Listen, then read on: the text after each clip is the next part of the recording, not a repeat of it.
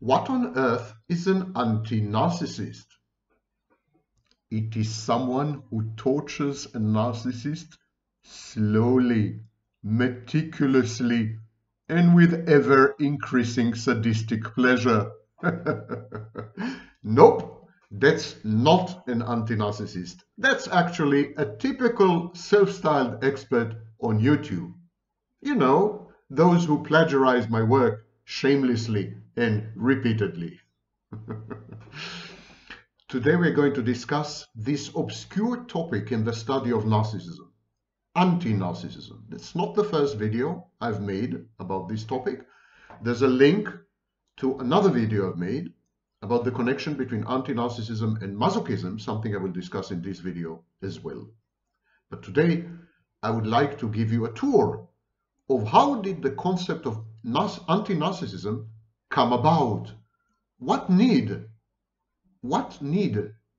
problem did he try to solve in the study of narcissism? My name is Sam Vaknin.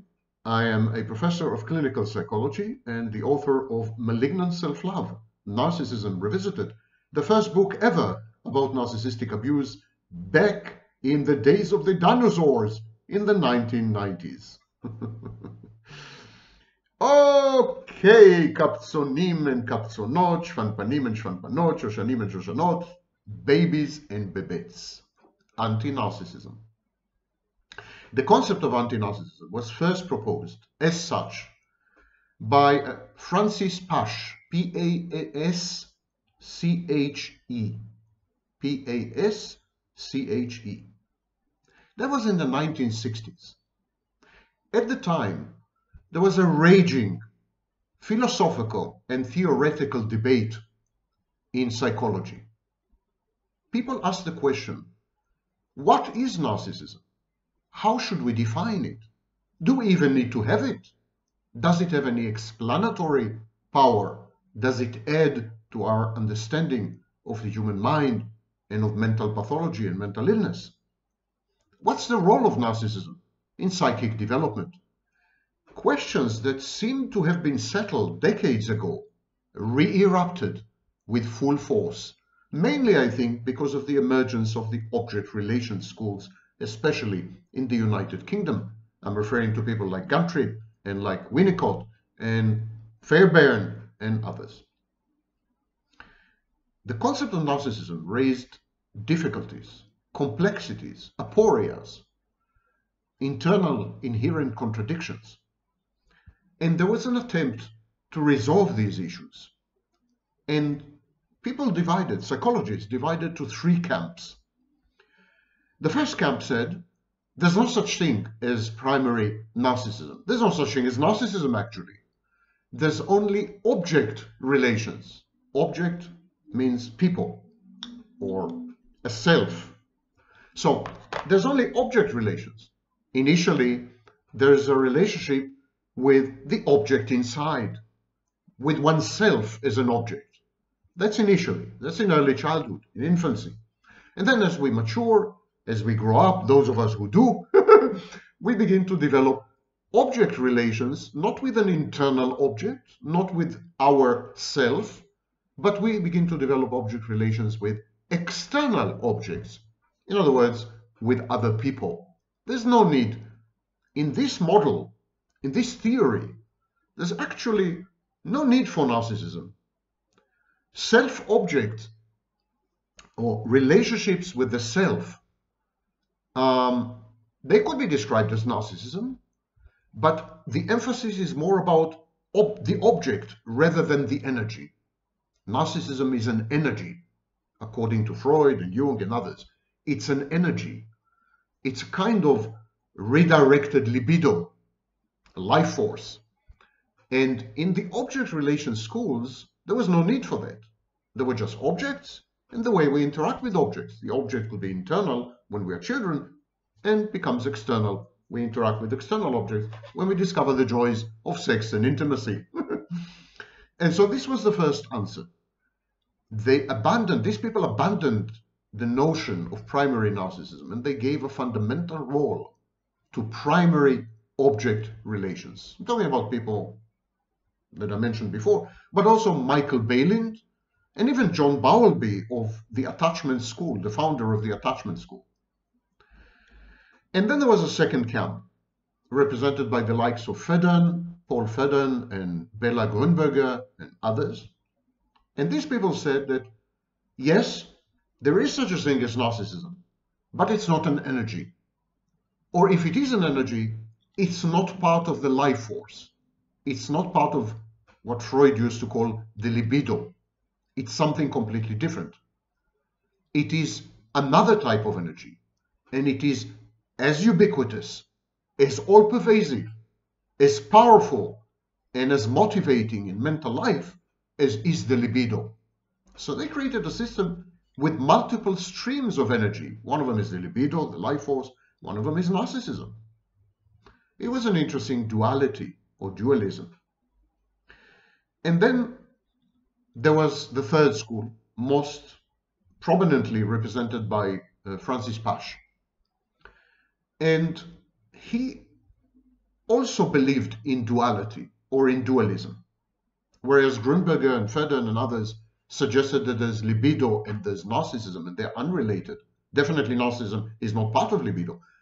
Pasche said it's true, there is a duality, there is a dialectic even, there is a kind of dialogue between the forces, between the energies, but it's all encompassed and incorporated in the very concept of narcissism.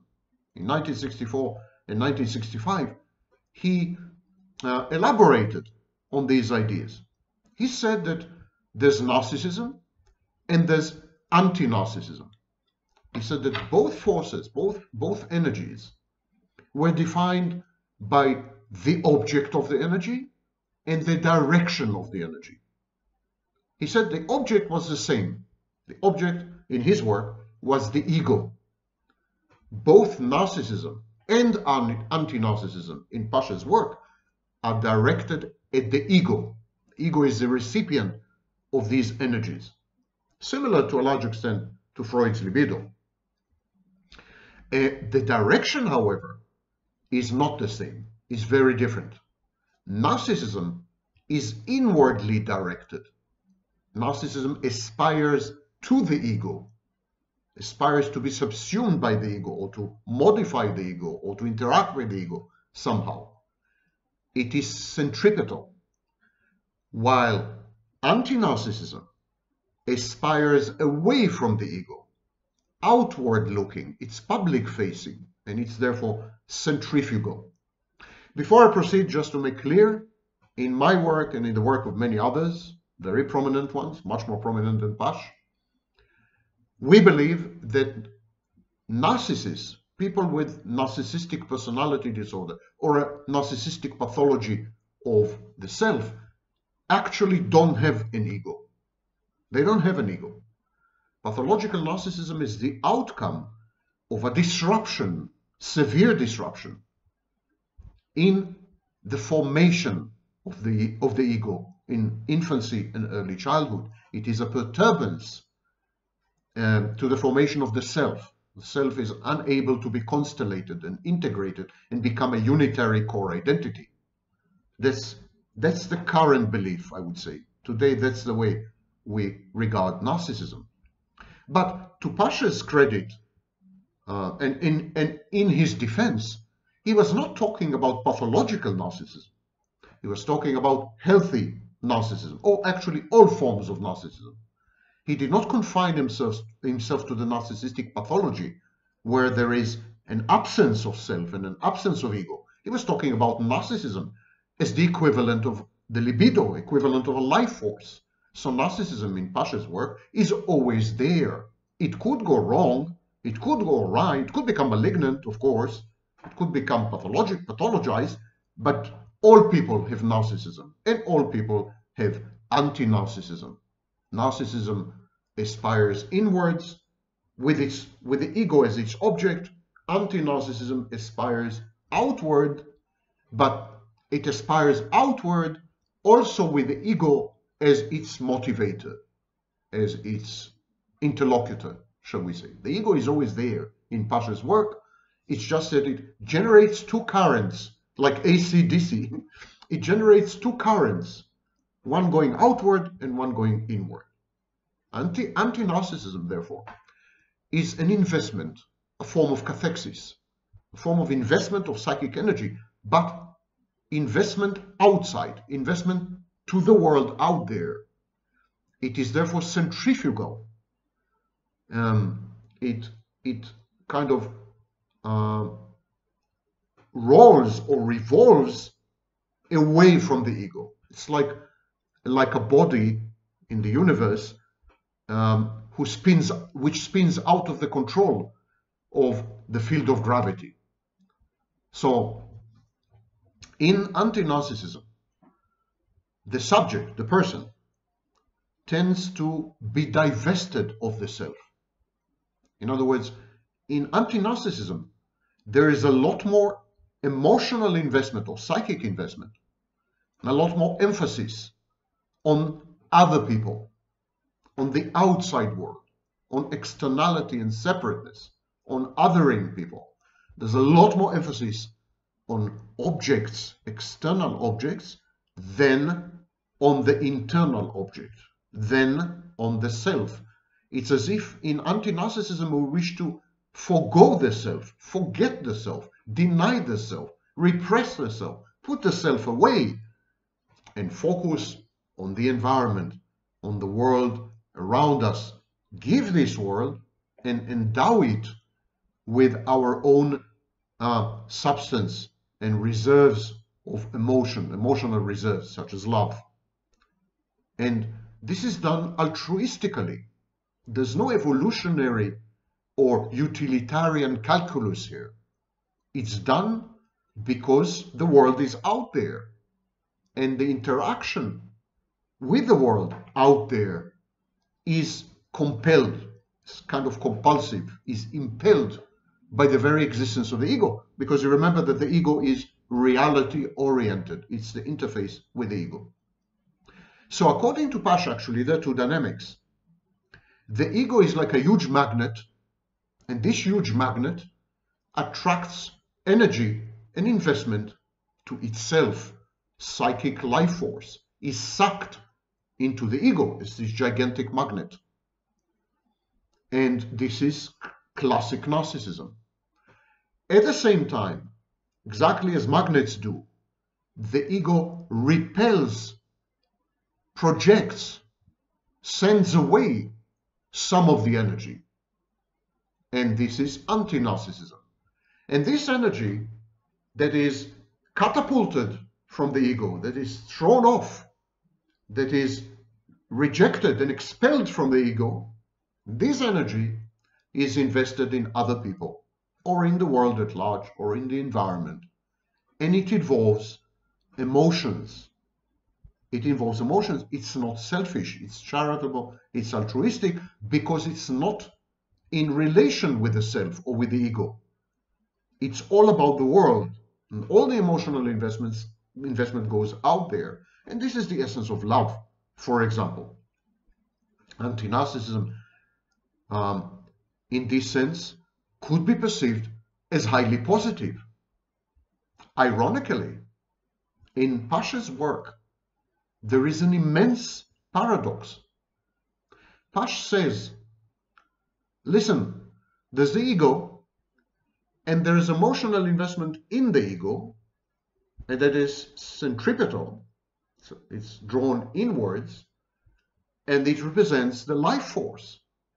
Because when you love yourself, when you're invested in yourself, when your ego is the only object, when you're self-centered, that's your life. You're invested in your own life.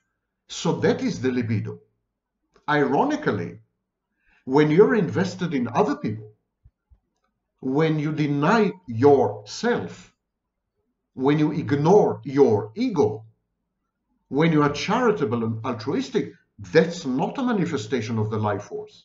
That's a manifestation of Thanatos, the death force, at least in Pasche's work. Because anti-narcissism involves unbinding.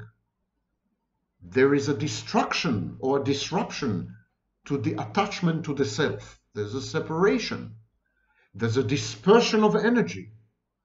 It's not aggressive, but it's still dissipative. There's dissipation and dissolution and radiation outward. And so you cease to exist. Anti-narcissism means the disappearance of the core, the disappearance of the self, the denial of the ego, and the total emphasis on the outside world by vanishing. So it's a representation of the death force. It's very reminiscent of psychosis, by the way. At the same time, classic narcissism, which we associate with negativity and destruction and horrible things and self-styled experts and what have you, classic narcissism is actually, in Pasche's work, an exemplification, a manifestation, an expression and a reification of libido, of the life force.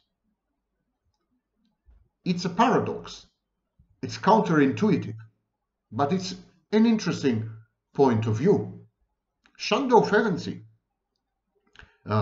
wrote about the altruistic drive, and Sándor Ferenczi said very much the same things about 20 years prior to Pasche. He said the altruistic drive is actually self-dissipating, self-destructive. So there's a precedent to what Pasche is saying. And then there's, of course, the inimitable French psychoanalyst André Green. André Green wrote about narcissism, and he came up with the idea of negative narcissism. It's not exactly Pasche's anti-narcissism, but it's still an interesting departure. So I'll review now some of these ideas, and then I will discuss my work on anti-narcissism, how I suggest to reconcile all these inherent internal contradictions and oxymorons in the work of Pasche and Green and others. Anti-narcissism is a form of narcissism, so narcissistic character actually, that is not invested in self-aggrandizing fantasy. In other words, it's not cognitively distorted. It's not about reframing reality to support a fantastic, ideal, perfect self-image and self-perception. That's classical narcissism. Anti-narcissism is not about a grandiose fantasy. It's about the outside, as I said.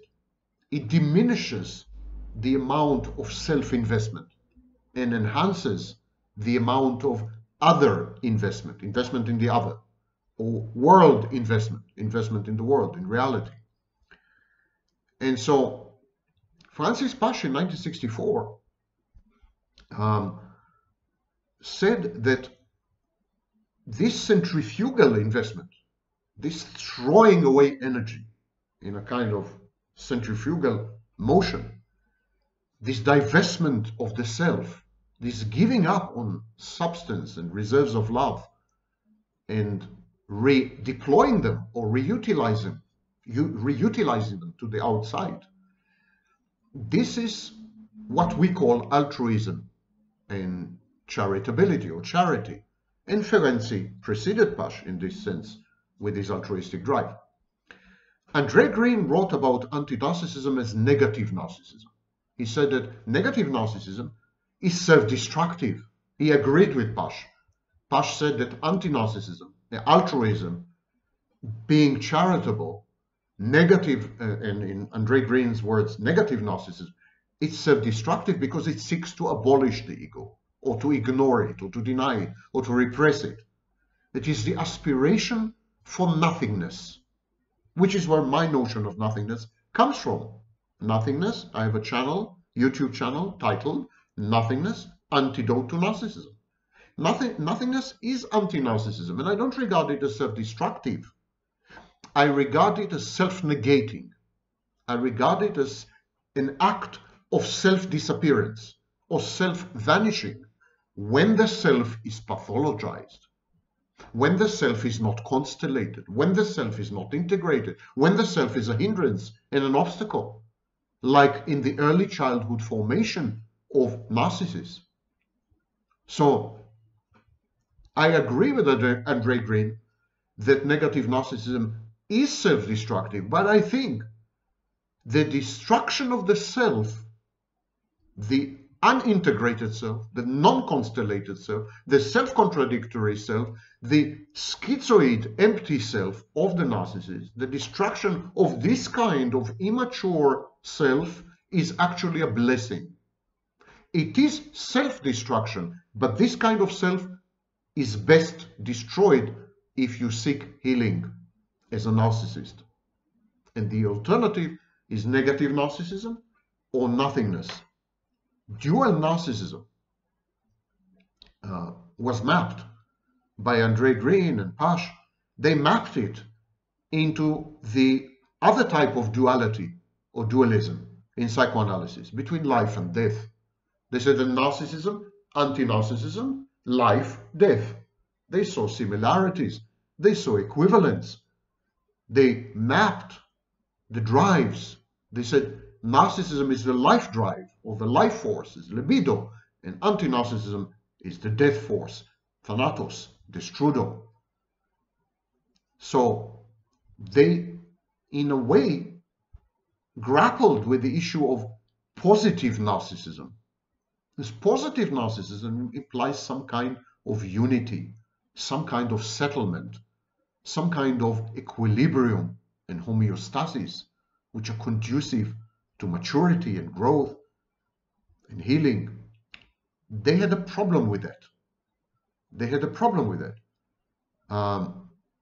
because they said that positive narcissism, what we call healthy narcissism, is always comes in a pair with negative narcissism. So there's no such thing as only positive narcissism. There's always positive narcissism and negative narcissism. And negative narcissism strives to annihilate the individual to zero level, to nothingness. And so this was Andre Green's view. And whereas I'm a great admirer of Andre Green's work, especially his work on the dead mother, I vehemently disagree with him when it comes to negative narcissism, or anti-narcissism, because I think it's a therapeutic tool, actually. And in this sense, I'm much closer to the ideas of Christopher Bollas, B-O-L-L-A-S. Not Bollocks, but Bollas. Bollas also has dealt, well, Bollas is famous for his unknown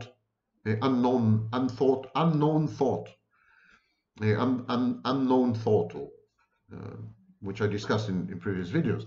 But another contribution is made, except the unthought known. It's unthought known, I'm sorry. Another contribution is made is the concept of anti-narcissism. He said that the anti-narcissist is a self-limiting kind of narcissist.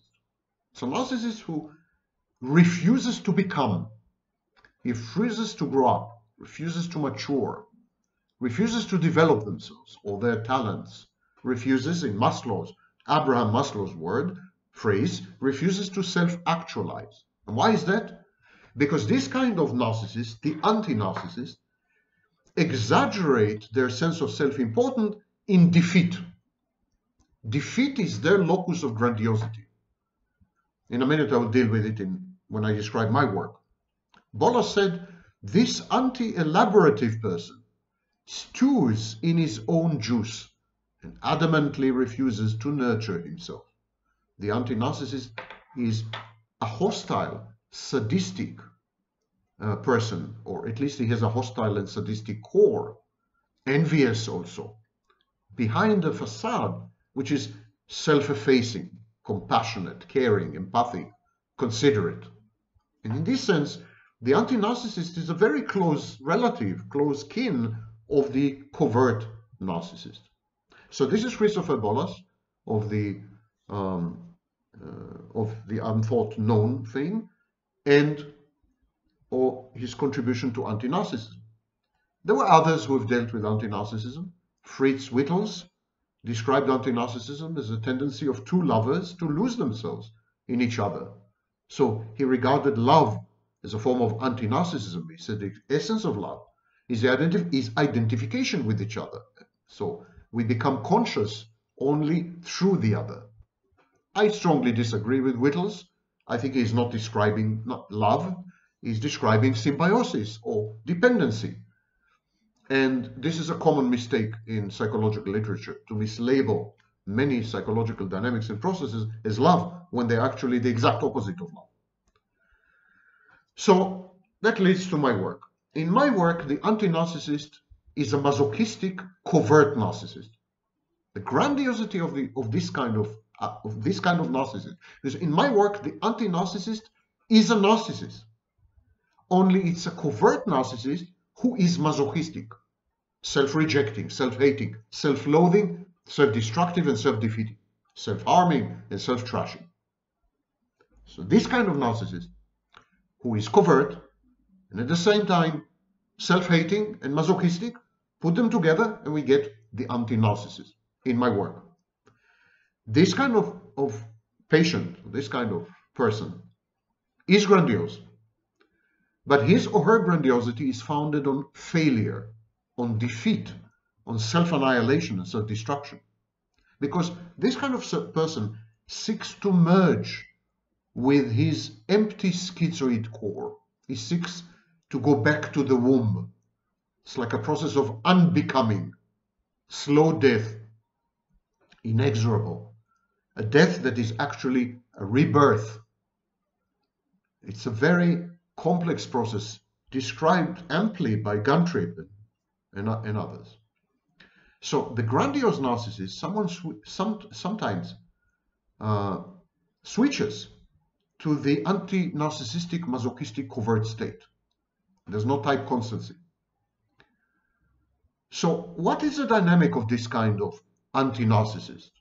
He is angered by the lack of narcissistic supply, and he directs some of this negative affect, some of this fury inwards, punishing himself for his failure. And this masochistic behavior has the added benefit of forcing the narcissist nearest, dearest, and closest to assume the roles of dismayed spectators or of persecutors. And so either way, he garners attention. His masochism is a way to attract attention. And he basks and he glories or self-glories in his failures and defeats. His grandiosity consists of saying, no one has failed as deeply and as pervasively and as much as I have. My defeat is the largest ever. My bankruptcy is the biggest in history. It's like I'm unique even in failure and defeat, and this attracts the attention of people around him.